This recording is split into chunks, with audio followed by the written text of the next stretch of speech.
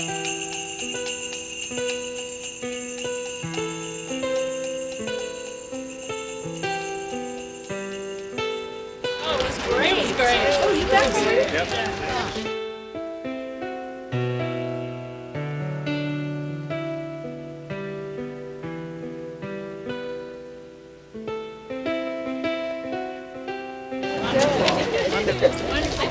in the Christmas spirit.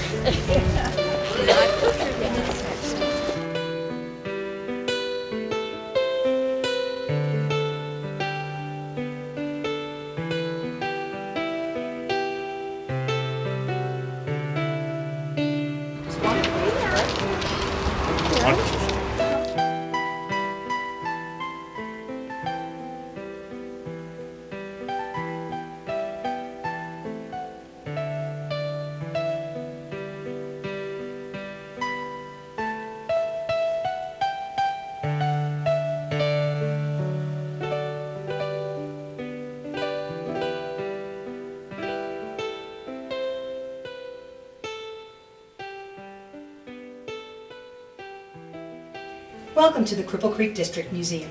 You've joined us at a perfect time because we've all come together for a reunion of Gold Camp Christmases from 100 years ago. If you're very, very quiet, you may have a unique opportunity to meet some characters from the 1890s. Now please be quiet, you don't want to scare the ghosts. And if you follow your host, she'll take you to visit the ghosts of Christmas past.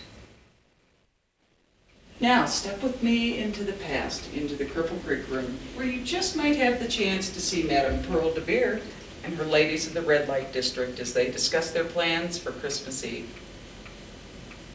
Well, it's Christmas Eve, and I'm going to throw the biggest gala that this town has ever seen right here at the Homestead House. Yes, Miss Pearl, it's going to be a magnificent party, kids, and we all have new dresses. And look at you two, you look so pretty. You Thank know, I you, special Miss ordered those Pearl. from Paris just for this occasion. Thank you, Miss Pearl. Well, now let's hurry up now. We don't want our gentlemen guests to be waiting. Yes, yes, I'll soon be ready. Gee, I wonder what my family back home's doing for Oh, Christmas. dear, don't worry about them. I'm sure they're doing just fine. And besides, we're your family now. And don't I take good care of you girls? Yes, you do. Thank you, Miss Pearl. Oh, sure, and Mary's cooking an elegant dinner for us this evening. And see here, Miss Pearl bought us gifts. Well, it certainly sounds like they'll be having an interesting evening. Now step this way and join me in the Pioneer Room, where we'll meet one of Cripple Creek's local trappers. He has some interesting tales to tell about the wilderness creatures of the Rocky Mountains.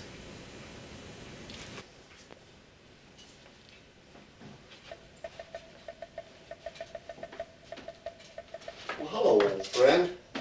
It's been a long time, my brother in fur. Not so brotherly the day we fought over the carcass of that antelope, though. Should have just gave it to you. Dry, old, sage-fed meat. Nothing. Nothing at all to compare with the sweet, mountain green-fed meat of a mule deer. That's a lot better eating. You weasels! I remember when you used to come into my camp, steal my food, raid my cache. Well, I was out setting my traps. Well, I fooled you. Left my traps set in camp one day while I was out hunting that boar. Yeah, stole your fur instead. A special reason for that boar, though. Yeah, me and my buddies was celebrating a grand year of trapping beaver. Yeah, we had such a grand year. Treated ourselves for a Christmas to remember, a whole fortnight. Pearl de Beers. That was the Christmas present. Had one round of bad luck. Mr. Badger there. Yeah, he was stealing the beavers right out of my traps, wasn't you? That is, till I took a lesson from old Eagle Eye. Yeah, spent a day and a half sitting up in a tree, watching my traps till I caught you. It was worth it, though. Something special about that fur sure is warm. What are you looking at, you old buzzard? You got nothing to complain about. I fed you and Mr. Coyote many a good meal off the leavings of a hunt. Yeah. And I got a lot to complain about with you. Howling, yowling all hours of the night. The body can't rest. Got tired of it, so I went and hunting you. Caught you, too. I was just washing the stink of you off my hands. Old Mose came up, knocked me out stone cold into the river where I drowned. Heard tell old Mose killed at least 2 miners after that, before they killed him in 1904.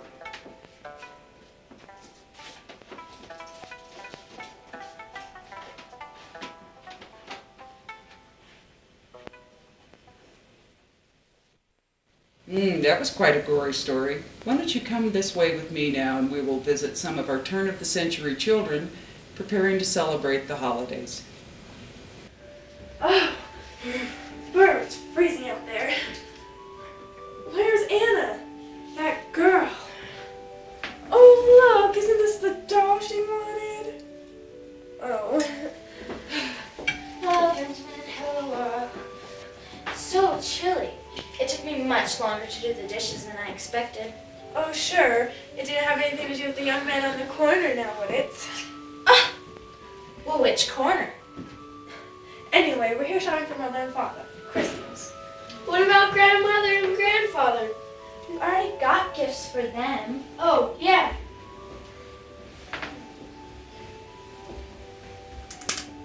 What about this pocket watch for Father? That's perfect. He's always losing track of time.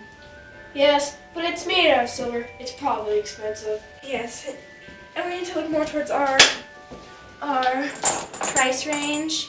exactly. Look, it's my favorite book. Oh, Little Women, I love that one, especially chapter 4. That's my favorite. What about this one? A prayer book.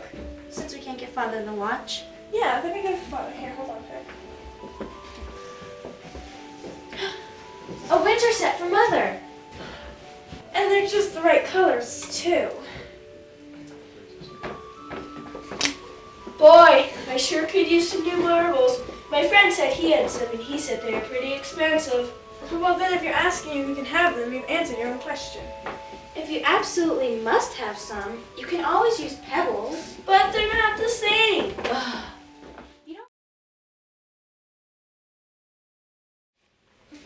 Well, she's deep enough and well timbered. About time. We've been mucking out this stove for over 8 years now. Yeah, only to die from that dang consumption. Oh, I'd do it all again for Ann. She was a good wife. Yeah, the things we do for our families. You know, I figure Mother-in-law ought to be right here on this level. If we could, Well, we're here now. And it looks like others are here. Look, there's even that crazy old Bob man. Oh, Charles. G'day, Reverend. Merry Christmas, Molly. Good tidings to you and your family. Hello, Jim. We'll stop by the office later. We'll talk about them stocks. Good day, sir. Well, let's see what we got here. My goodness, it looks like you've got yourself an armful, Charles. Yes, Mother and Father sent us gifts from back east. Here, son. Stack these carefully. Ah, Lily Langtree. She seems like a bird. Let's go see her. Yes. Oh, okay, I'll tell you what. If you want to go and take a trip like that, why don't we make it a week? How about 2 weeks? How's that? How's that? Fun. Okay, I'll tell you what. I'll take and I'll make the reservations tomorrow, first thing. And I'll even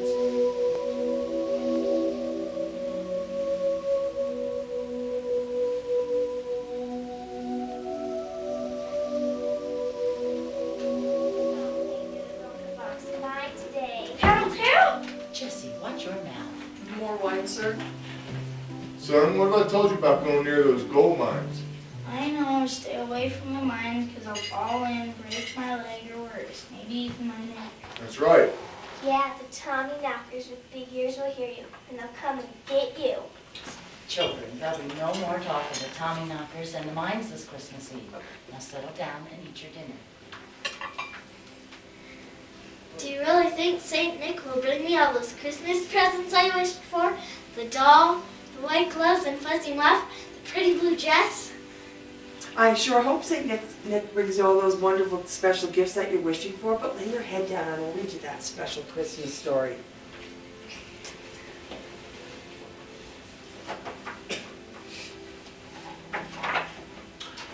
'Twas the night before Christmas, when all through the house not a creature was stirring, not even a mouse. The stocking was... Mother, I can't sleep now. The stockings were hung by the chimney with care in hope that St. Nicholas soon would be there. The children were nestled all snug in their beds, while visions of sugar plums danced in their heads.